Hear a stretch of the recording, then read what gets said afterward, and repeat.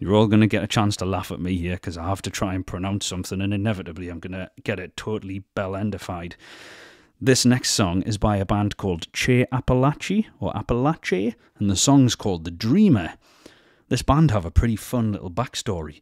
You see, a fiddler from North Carolina called Joe Troop moved out to Argentina, and while he was there, he taught bluegrass on his local scene. Well, I say his local scene, the local scene to where he moved in Argentina.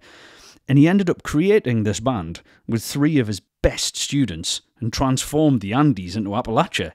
This cool mix of Latin and bluegrass music, so original.